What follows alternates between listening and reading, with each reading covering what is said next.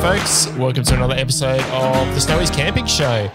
If you've only just joined us or you've been with us before, make sure you subscribe if you haven't already, either being on YouTube or with your favorite podcast app. And if you want to join in on the conversation, we're putting up a bit of a community on the Snowy's Camping Show Facebook group where you can ask questions about today's episodes, past episodes, or give us ideas for future episodes too. Today, we're talking about something that is a question that's been around for a long time and always comes up, and usually for people who are just getting into camping, and that's fridges versus iceboxes, or do you choose a fridge or an icebox, and which one is the best? And I'll probably start up by saying I don't think there's a best. It depends on what your budget is. You can use either or, but we'll kind of cover off on the pros and cons. We've touched on it before, haven't we? Because we have an episode about keeping your food cool in summer, sort of earlier on in the year. But we haven't sort of really nitty-gritty looked at fridges v iceboxes in great detail. Yeah, you're probably right. Well, start off with the basics, I guess. Brands, I mean, both of them have got a squillion different brands that you can choose from. I guess fridges are probably more structured in terms of kind of basic quality through to better quality fridges, pros and cons, and lots of different features in different brands as well. But iceboxes are probably similar in a lot of respect. Like quite often the same icebox can have a different label, but it's the same icebox. It's just got a different sticker on it. I think you can still get probably a cheaper icebox, or if you pay for a cheaper icebox, you're probably paying for lesser quality insulation and the bits inside. Yeah. But it's probably still going to do the job to a probably degree. Worth mentioning when we're saying icebox, we're not sort of talking about coolers or your classic like Eskies, or we've got a Coleman one in front of us. This wouldn't classify as an icebox. No, this is a cooler really, isn't it? So the walls are quite thin. It's good for your lunch during the day or take to a picnic to keep things cool going to a house. But an icebox is if we had one in front of us here, we'd be peeking over the top, right? It's a bigger thing generally for keeping ice cooler. It's essentially a fridge without the compressor and the refrigeration in it. It's like the same sort of level of insulation, super thick walls, heavy lid, like proper icebox. In fact, Evercool have got a range of fridges that are exactly that. It's just they've taken their icebox. They do, don't they? And then they just attach a obviously cooling unit inside it and a compressor on the side, and it becomes a really efficient fridge, slightly more sort of agricultural, not as polished in how it looks, but really efficient, really functional. So totally. So yeah, definitely talking about the bigger iceboxes, and they're usually sort of 3, 4, at least 4 centimeters thick around the side. I would say 6. I'd say minimum sort of. I don't know. Most of the ones I'd say would be about 6 centimeters on average. The thicker the better. But then it's not just about thickness, it's also about the quality of the actual insulation. Yeah, so that's true. The quality for refrigeration grade insulation that's been injected inside there. So fridges, obviously the best known brands are Dometic and Dometic and Engel are probably like the Fords and the Holden. When we say Dometic, that's known as Waco. So I think Dometic was a German company that bought Waco out, but Dometic fridges are essentially a Waco fridge basically. Yeah, Waco's what it was. So Waco and Engel is sort of like Ford v Holden in Australia. It's like, you come across families who are like, I'm an Engel family, and then you come across families, no, Waco. Yeah, it's a campfire debate, and everyone thinks theirs is the best, but they both do the job. Totally. And then there's other bigger brands like Companion and a few other bigger camping brands that do some that are like My Coolman's a fairly new one that's come on. They're good quality fridges, Yeah, they're really similar to the older model Wacos. Like we've got an older model Waco. It's really similar to the My Coolman's. Yeah, they're well thought out with a lot of features. And the other one I do want to just put a call out for here now is Bushman fridges, which is an Australian company. Yeah. And they've got, there's one sort of portable 12-volt fridge if you're talking fridges that you put in the back of your four-wheel drive, but it's quite versatile. Is that the extension one? It's got extension collars and stuff and a lot of baskets and stuff inside, and they're really reliable and the service is good. So just want to put a call out for those as well, because they're probably not as well known as perhaps they could be. That's true. And Evercool would probably be the other Australian company that's more well known than Bushman's. Yeah, and they've even got some Australian made fridges now. They're down under they do. series, which are a big fridge. Is that the one that's sort of got that silvery sort of checker plate look outside and then blue plastic lid? It's white on the outside. It's white. Yeah, with a blue lid. Yeah, they're quite bright in colour. And I think I think I've seen one compressor, and they seem to do the job pretty well. But they're an Australian-made option as well. So that's cool. I don't know of any other Australian-made fridges, not that we carry anyway. So not off the top of my head. Option. So, but Evercool also have a heap. They're an Australian company, but they have a heap that they make overseas and stuff as well. It's a good quality or good efficient. There's another one, Brass Monkey, which is relatively, well, it's new to us, but it's been at J-Car, I think, have stocked them for a really long time. They're like an electronics sort of retailer or what have you. There's a lot of customers that I've spoken to that have got models that we don't sell that have had them for a while. They tend to sort of be that entry level, more budget option. Yep. But I think it just depends ultimately, like you mentioned at the beginning, there's a huge range out there to suit everybody's needs, and sort of working out what's best for you is sort of the starting point on that. I think so. Yeah, Brass Monkey are really well priced, but you just got to look into what you're not getting for the price, and plenty of people had plenty of life out of them, so get good value for money. Yeah, from it, totally. Definitely. So cons of fridges, downsides of fridges. Obviously, the first one is cost. So you could probably pick up, let's say, an average 50-litre icebox for probably, at least under $500, I'd say, possibly under $300 to $400 for a reasonable icebox. But a fridge with the same capacity, if we're talking a reasonable quality fridge, so if you're talking Dometic or Engel, you're probably talking at closer to the sort of $1,000 mark. So 2 to 3 times at least the price. So the upfront investment is significantly more with fridges. Obviously more parts. So you've now got a mechanical item in your car. And if it's a four-wheel drive, you've got corrugations and those sort of things. So that kind of comes down to, I suppose, if you're buying a cheaper fridge, maybe not made quite as durable as the more expensive ones. So you now got compressor, moving parts, you've got hoses, you've got cooling elements, all the oils in the fridges, lock buckles, all these bits and pieces. All of those things that can potentially fail. In saying that, I've had my Engel for, I reckon I got it in about 2006 and I haven't ever done any, I don't think I've even taken the cover off it ever. It just keeps going. So I know a family who's got like a 32-year Engel that still runs, but they've had it sort of in one of those caravan, you know how you can go to a caravan park and you might have a permanent caravan at that park, but they move it off site and store it. And when you want to come and stay there, they'll like tractor in your caravan and it just sits in their caravan. 32 years still gone. Yeah. That's crazy. There's only one moving part in an Engel compressor. That's true. But so if you buy a good quality one, they do last a while. So if you work out the dollars over the period of time, it's still, if you're buying a fridge for 30 years worth of use, that $1,000 suddenly becomes quite affordable because over 30 years it's not that much money. But they also require power. So you need to make sure that you have a comprehensive portable power system that isn't just relying on your car battery, especially if you're going to be parking up and staying anywhere for any period of time. Well, if you're always camping in places where there's power, so if you're a caravan park, then you can get by with using the power from your auxiliary. You need to just check some of the wiring and those sort of sides of it to make sure you've got enough the output caters for the power of the fridge. But a lot of them have a 240 volt powering cable as well. Yeah, that's right. So you can plug it into your car, or even if you leave home and drive all day and you've shut the fridge, it's an icebox basically. Even if you haven't got it running in the car, you get to your destination. If you've got 240 volt power there, you can run it off the 240 volt power when you get to the location, and then that does the job. But if you are camping remotely without that power, then there's an extra cost. Then, like you say, of extra battery. And then you then got to go further and think about how I'm going to charge that battery as well. And that, it gets big. We've got other episodes that kind of cover those things if you're interested. But power is a big one there.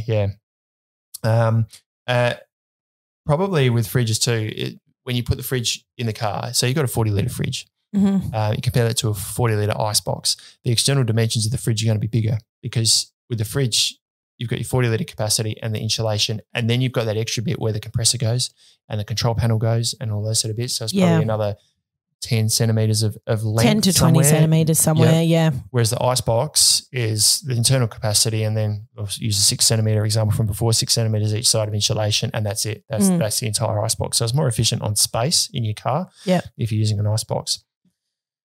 that's, I guess it's a bit of a, you're trading everything off. And on that, they're also much heavier to begin with. Like if you've got an empty fridge, it's a lot harder for you to just move around an empty fridge versus moving around an empty icebox. And I mean, obviously when they're both full, they're both heavy as, but it's sort of one of those things where you have to consider it's more likely that you'll have to have like a permanent mounting solution or have a fixed location for your fridge for storage. Yeah. That you don't necessarily have the same requirement for that like you do. Same requirement for that with an icebox. Yeah. Some of the plastic or polypro sort of exteriors are a little bit lighter, but I certainly wouldn't want to be moving my angle every day. It's manageable, but it's a decent unit to lug around. So yeah, totally. That's a good point. We've jumped on the negatives first, but we'll talk about the pros of fridges, which obviously the obvious thing is that you're just keeping things cold all the time. It's easy. You're not concerned about your milk going bad. You've always got cold drinks in the fridge. You store things in there. It's a bit like just your fridge at home, really, just on a much smaller capacity. So you're not worried about ice melting and those sort of things. That whole concern is taken away. We've got a note that says they're designed for use in harsh conditions like the outback, but I guess the same can be said for ice boxes, I suppose. But I think what we're saying there is you want to make sure if you've got a good quality fridge that's designed for the outback, then it is designed as such to last in those conditions. So yeah, and it's going to have a compressor that's going to be able to run the fridge out and maintain it at certain temperatures, even if the ambient is like completely off the charts. Yep. Whereas an ambient icebox is still going to be susceptible, a lot more susceptible, obviously, to like huge hot temperatures and things like that. Yeah, that's right. Yeah. Yeah, good point. I guess that's what we mean there. But in saying that, it does also then allow you to travel more off the beaten track. Of course. If you're off on a 2-week trip, an icebox is going to last you a few days probably before you need to replenish ice. Whereas the fridge, you need to think about replenishing your battery or your power source, but it's going to keep everything inside the fridge cool. So yeah, totally. You've got a little more control over temperature in a fridge as well. Yeah. So obviously food, like 5 degrees is kind of that happy mark for most food. You can set your fridge to that temperature and your food stays safe. In an icebox, you could use a temperature gauge, I suppose, to try and maintain it, but you can't dial the temperature down. If it starts to warm up, you need to add more ice to pull that temperature down. You can't sort of set the temperature. So a bit more mucking around in trying to manage that. And there are ways, I think we covered in another episode, ways to manage that with sort of layers in your fridge and freezing the stuff on the bottom and using the stuff on the top to start with and not opening your fridge, the icebox lid too much to try and manage the temperature inside. But it is more mucking around than a fridge. Yeah. And I think sort of in a lot of ways it can be a safer option if you're going for an extended period of time, just to be 100% sure, especially if you want to take things that are temperature sensitive like meats and stuff like that.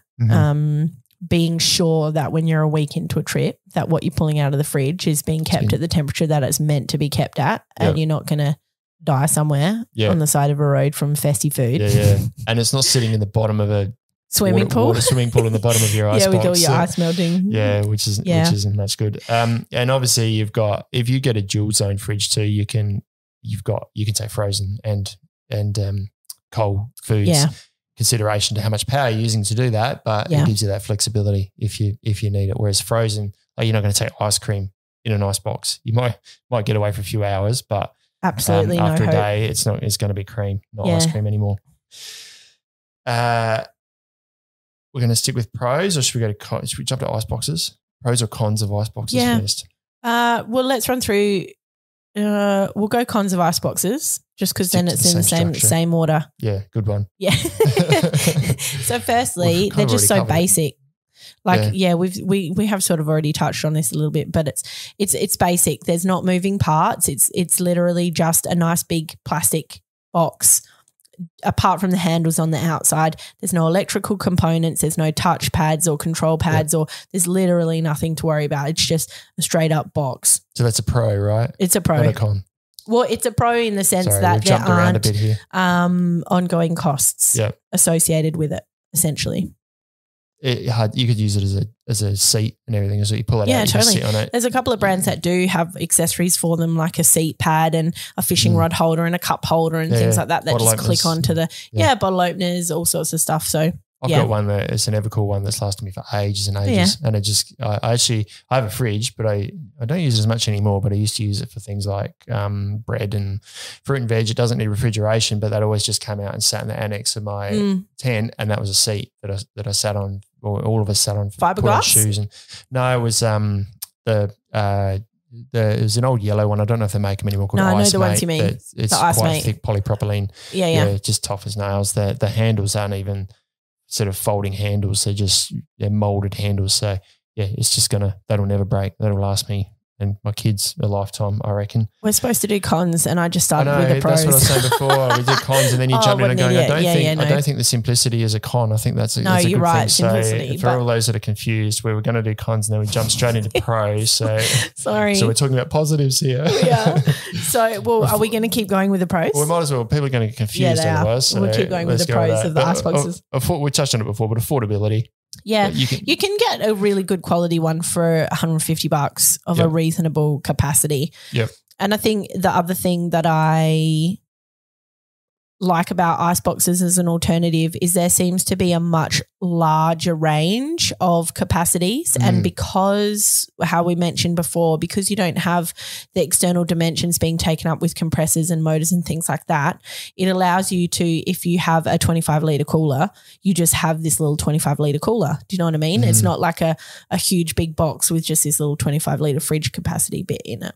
So there's a much larger range. It's easier then for you to make a decision about whether or not you want to have like a larger one that you might take away for longer trips or a smaller one for shorter trips. And because they might only be $150, $200, it's not as big a deal. Yep. Whereas sometimes I find with fridges, people are start going, well, what capacity do I buy? Do I buy an 80 litre one, or do I buy a 40 litre one? And what happens if I buy a 40 litre one and then my needs change or my family grows and I want a bigger one, but I've spent $1,300 on a 45 litre fridge, but now I need a 70 litre one. And then, or you're buying a 70, 80 litre one and you're consistently not using it very much and you just have this huge fridge. So I think there's more flexibility with iceboxes. Yeah. I've never thought of this either, but that got me thinking about that flexibility with modularity as well, that you could buy, you might need 50 litres of storage space, but maybe you could make that up with 2 25 litre ice boxes and one that you've pre-cooled. It's full of ice. You've got everything in there. And some of these can hold ice depending on the external temperature, but some of them claim 8 up to 15 days in some instances. Obviously, a lot of external influences can affect that depending on where it's stored and everything. But you could say have two of them. One of them sits at the back and you just don't open it. It's in there. There's ice in there. You're going to leave it there, and that's stuff for 2 or 3 days time. 100%, because sort of opening it drastically impacts the length of time the icebox will cool your food for. Yeah. So use the first one, finish that, and then move on to the second one, and maybe you can then refill that first one and put other food in there. So it's a really good point, actually. So I never thought of that before. I actually think we've just become geniuses. I think so. Yeah. We're going to coin that idea. That we is get brilliant. A patent on that idea? Can we do that? Yeah, you're right though. I never thought of it. Maybe I might end up scrapping my fridge now. Because people spend $1,600 on a dual zone fridge freezer. Do you know what I mean? Yeah. Whereas you could fork out a couple of $100 for 2 smaller Eskies and have your own dual zone system. Yeah, with some good ice packs, or good ice packs, good quality ice packs, or just blocks of ice. And if you put them in a good ice box, pre-cool it. So cool it before you leave home. Put ice in there before you leave home, so it's cold inside. And then before you go, put sort of a third of ice in there if you can. I guess that's the only thing with fridges is that with ice boxes is that while you haven't got the compressor, you probably do have a bit of space taken up inside with the ice inside, so you lose a bit of volume there. That's true. But if you do the trick of, say, filling up juice bottles or milk bottles with drinking water, you can drink it. You've got drinking water there. That's so right. Even though it's sort of dead space, it's not technically dead space. Yeah. Yeah. Because you can't drink a compressor. I'm thinking even what here, my mind's even spinning further. What if you had a small fridge that you ran as a freezer and you froze like, say, 3 2-litre milk containers in there, right? You had that freezing and then 2 small ice boxes. I'm probably getting too technical now. Probably because and as they defrost, ultimately you're freezing more and you're kind of you still have to run your fridge. So in that situation, I would just get a bigger fridge. Scrap that idea. But anyway, that's not a bad idea there, the module thing. You could have just stopped and everybody would have been happy, but now you've taken it too far and we're just like, no, listen, that's bloody ridiculous. I'm a thinker. Someone might go, that's actually a good idea. I'd do that. Anyway, let's move on. Pros, we're in pros. Simple, no power. Volume reflects how much storage you have. Obviously, taking in mind how much ice goes inside. You're losing that, but it's usable space because of the drinking water. Yeah, it's much more portable as well. Yep. Becomes a seat as well as a table if you want. Something to sit on while you're fishing. The cons is that you will need to keep refilling it. So it makes it really challenging if you are going off-road or you are going remote where you won't have access to ice and things like that. And then obviously if you're using ice bricks and ice bags and things like that, you then end up with a product that's essentially useless and that you have to cart around with you because it's not frozen anymore. Yeah. So even though those sort of ice brick freeze bags that last a long time, they're really good to use. They're probably only really a good choice if you're going to be going away for a short term, a couple of days or something like that max. Yep.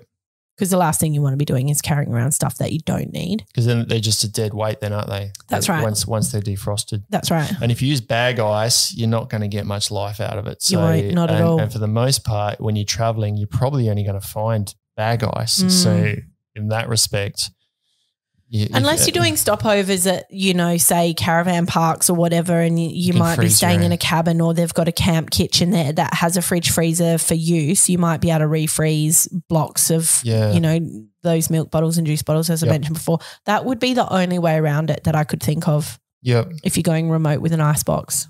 Yeah. Probably only a few days at a time. Yeah. Maybe. I have done a week-long trip with an icebox before, but it was a lot of management with trying to make sure I use certain things beforehand and layers inside, and I only did it once and then bought a fridge. So, and literally every time you open it, you're drastically reducing. I know I mentioned that before, but that increases how inefficient your icebox is going to be. That's right, yeah. You can manage that with, I always put sheets of newspaper. So I open it and then move what I want for the day on top of the newspaper and then close it. And then when I open it, the newspaper kind of traps the cool air underneath the newspaper and you just got that space on top. But you're still reducing, like you said, you're still reducing the efficiency because you're letting cooler air in all the time. So, more management. Yeah, I know you talked about it before about having the fridges and the ice boxes and using your fridge to freeze. Back onto it now. Well, I'm onto it because the way that you talked about it was a terrible idea. Why? I don't understand why anybody would just run a fridge purely to freeze ice bricks for their skis. That's silly, but it is beneficial because I know I've talked about it before. But if you're freezing things like, I mentioned how, if you're stuck with a 40-litre icebox and your 40-litre fridge, like a 12-volt fridge, and your needs are changing and you need more size but you don't want to invest in a new fridge, an icebox is an awesome option because you can run your fridge freezer as an actual freezer for your food storage for your trip, and then you can put your defrosting stuff into your icebox, and then that will keep your icebox cool for other things like milks, cheese, whatever, because you're defrosting a big thing, a spag bowl that you might have cooked beforehand or something along those lines. That's when it's helpful. I reckon then though, you're pulling stuff out of your freezer that you're running, right? And then you've just got this empty freezer, or you're going to be pulling enough power to keep freezing that big space. Whereas my idea, right, we're on an argument in the park, right? If you just had a small freezer, right, and you're freezing, say, I don't know, 10 litres of space, 10 litres of ice, right, and you're just freezing that. That's all you're doing with that little fridge, and then you're using that to cool down 40, 50 litres of icebox space. I don't know. I haven't thought. I'm thinking. But what if you're going away? What if you're going away for up to 2 weeks? I think you just take a fridge, like a proper fridge. But I'm talking about for people who want a larger fridge, but they don't want to buy a new fridge. Does that make sense? Oh, okay. So essentially, instead of selling the fridge that you have secondhand or whatever, keep it.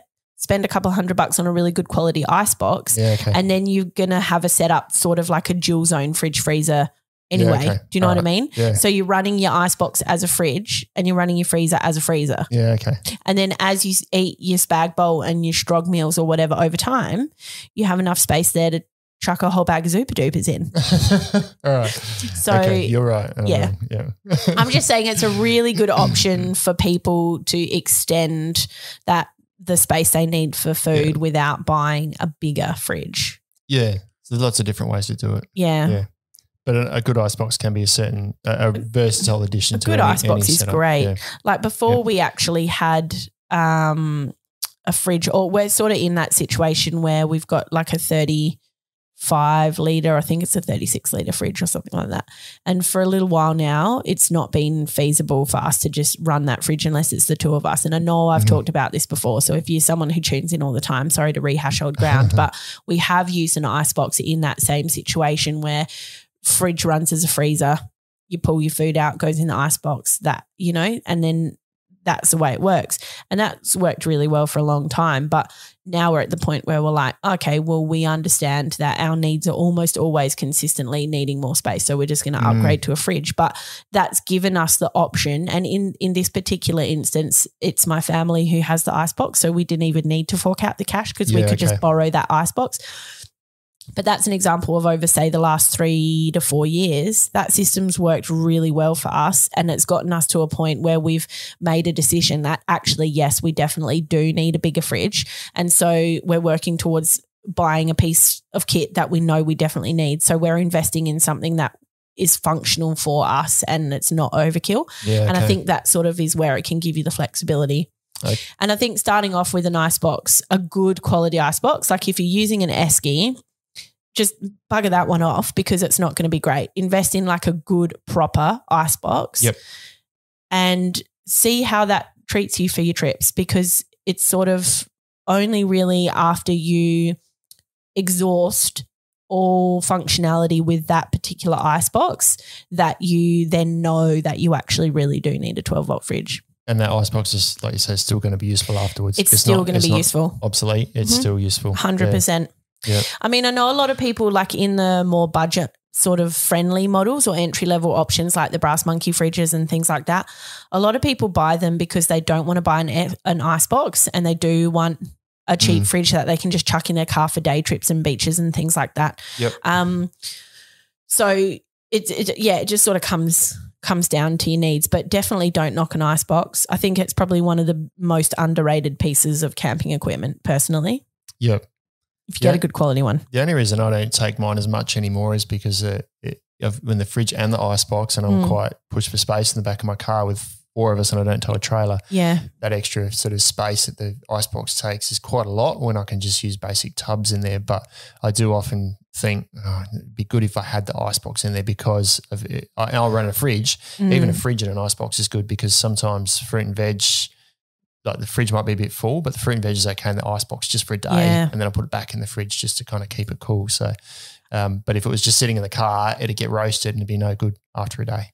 I think also, the title of this episode is Fridges v Iceboxes, but I don't really think that they're a versus thing personally. I think they're 2 very different products and they meet 2 very different needs, and which one is going to be right for you depending on where you are in your journey is it's just important to sort of sit down and work that out, because as you say, running a fridge is something that also then requires an extra auxiliary power of some description if you're not going to be camping at a caravan park at powered sites and that sort of stuff. And so generally I think that people who are at the point where they are wanting to buy a fridge are already past the point of needing auxiliary power anyway. You know what I mean? Because they're already wanting to charge lights and whatever, and they're like, okay, this fridge is what I've got on my radar. Yeah, so that auxiliary power is not just for the fridge, it's also for charging devices, powering, that's LED right, lights, et cetera, in the campsite. Yeah.